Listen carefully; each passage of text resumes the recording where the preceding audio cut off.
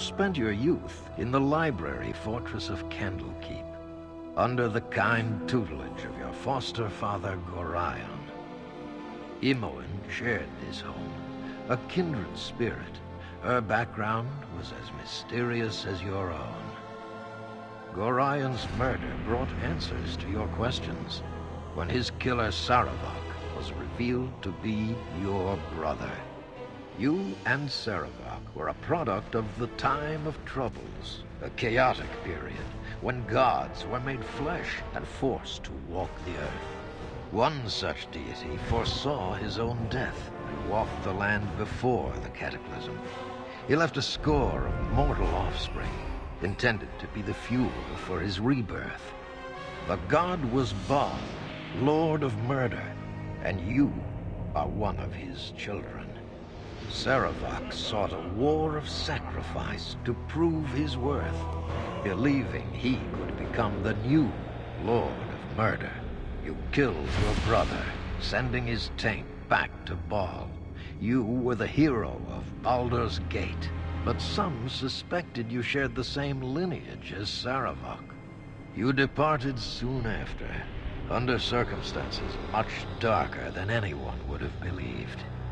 They came as you rested, figures cloaked in mist that clouded your thoughts, blurring the lines between consciousness and dreaming. There was no malice or hatred, no mention of an old score, only quick capture and the promise of grim deeds to come.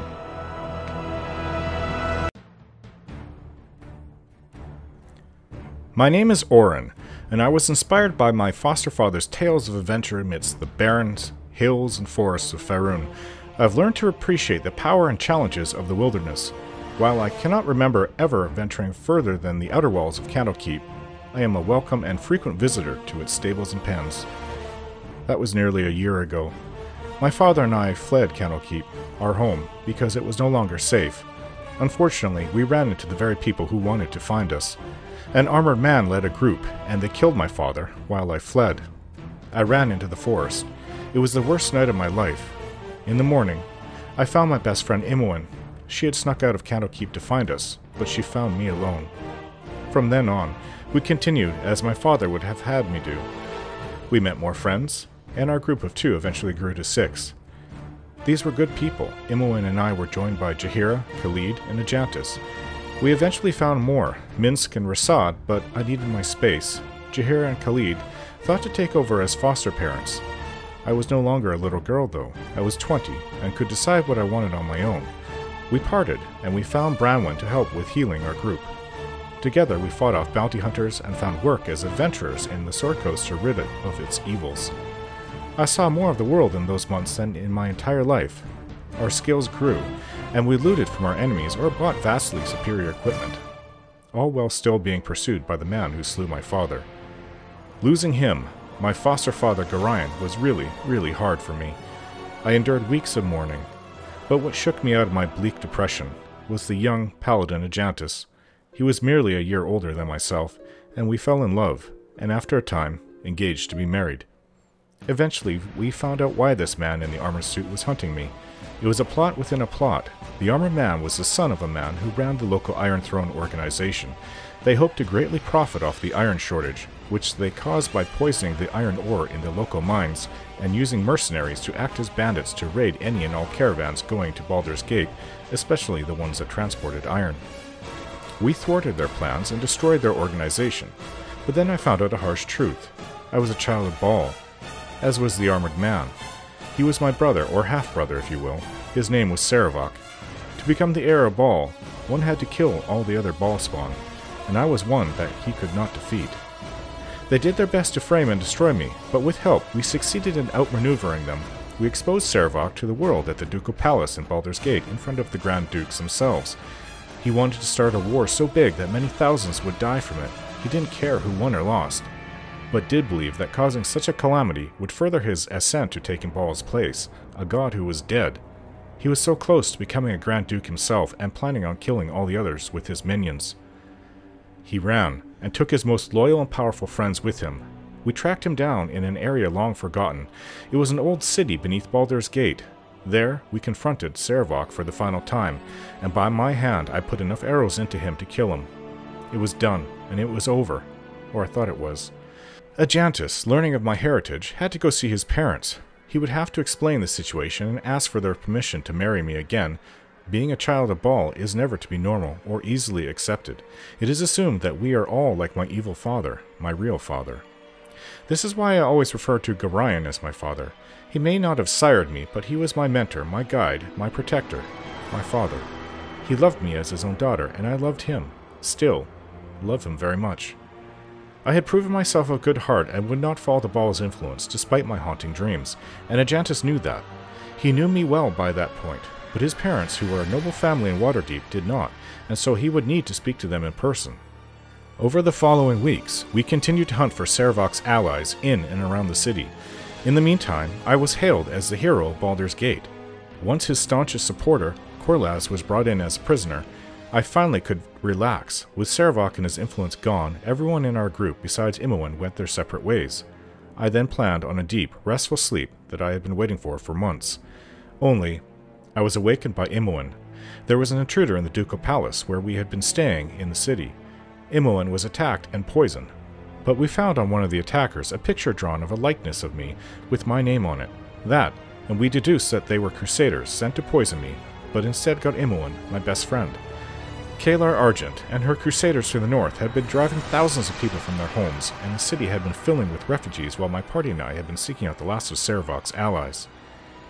Oddly, some hooded man had been shadowing us and kept speaking to me about giving in to the taint I held from Baal, and to seek power over all others. He had such a strong presence that he was even in several of my dreams. He was no normal man. I had to leave. I had to confront my attacker. I felt I had no choice. If they could get us here, then they could get us anywhere. Imoen was still unconscious when I left, but since all my companions had gone, I had to gather a new adventuring party and march with a Flaming Fist unit that was heading north to join a coalition army with Waterdeep and Daggerford. The crusade had stopped and occupied Dragonspear Castle, which was about a week's travel on foot to the north of the city. They had caused such suffering to thousands of people in the area that the three cities had effectively declared war on the crusade. It pained me to leave my best friend, but she was in the care of Duke Laia Janath, a well-known and experienced wizard, and her health had stabilized. That, and the Grand Dukes of Baldur's Gate asked me personally to help them deal with Kalar Argent. Imoen, who had been previously a thief until Sarevok was defeated, had been training under Duke Janath, and I knew she would be kept safe and given the best healing Baldur's Gate could offer.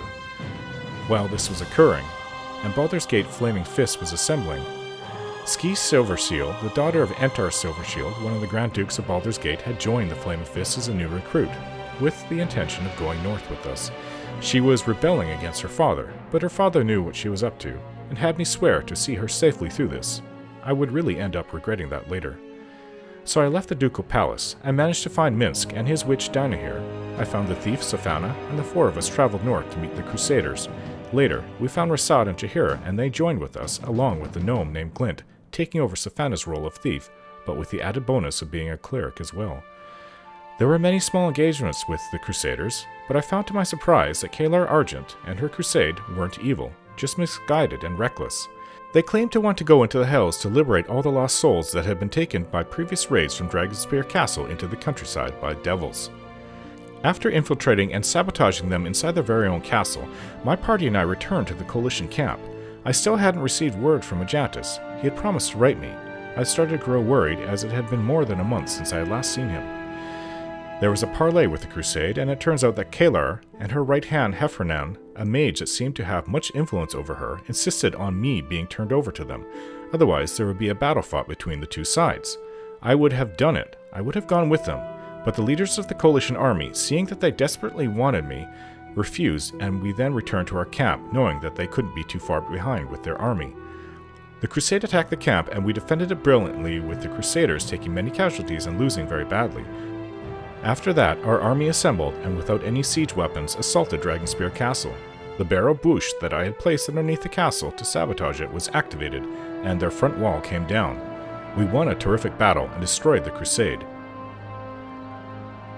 However, Kalar and Heffernan were nowhere to be found. All that was left to search was locked behind this very large and strong magically sealed door.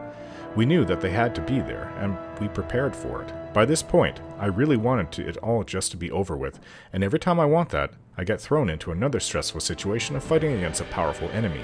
She and Heffernan were there, as well as most of her powerful supporters. It was there that Heffernan revealed who he truly worked for and took my blood to open the portal to Avernus, the first of the 9 hells.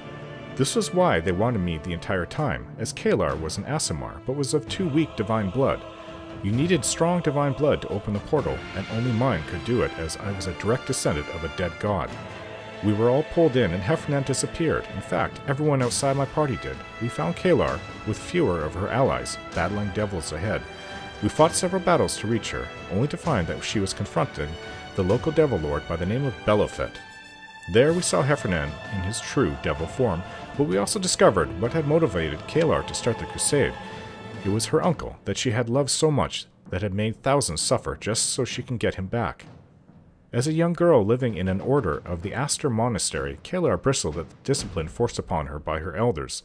Seeking more power, she snuck into the order's library and read aloud from the Tome of the Nine. In doing so, she inadvertently opened a gate to Avernus and forfeited her soul to the fiend Belofet. On Argent interceded and offered his own soul in place of that of Kalar, freeing the young girl from hellish bondage. And so many years later, she started the crusade. The end result, after deciding to side with her against Belofet and defeating him and his lackey Heffernan, we freed On Argent and returned to the portal. I was hoping to bring her to the Coalition army to be judged and sentenced for her crimes, but she decided to seek penance by staying behind and sealing the portal from the side of Avernus. There she remained. At least, I know she made the right choice in the end, despite being so misguided in our world. In Avernus, alone and surrounded by enemies, she would fight until she was killed in battle. I suppose this is her atonement. We returned through the portal which closed behind us to Dragonspear Castle, and there was a big celebration afterwards. But that night, while I was sleeping, I had another dream with a hooded man. In it, a creature that he had shown me before attacked me, and thinking it was just a dream, I let it. It hurt as if I had really been struck, so I defended myself. Then, I awoke on the stone floor next to a dead and bleeding Ski, with flaming fists accusing me of murdering her. I was brought back to Baldur's Gate in chains, and then put in the Flaming Fist prison. The hooded man came to see me once again, but this time revealed to me that he was the one that killed Ski. Why did he do this? I do not know, but for a time I actually thought I had done it in my dream without realizing it was her. I thought it was the monster in my dream and my attack that had killed her, but I saw a vision of him doing it. He used a dagger that took her soul so she could not be resurrected. Entar Silvershield, Ski's father, wanted me to die for this, but the other dukes, they saw all the good that I had done for the city, and let me sneak out of the Flaming Fist barracks, and to my freedom.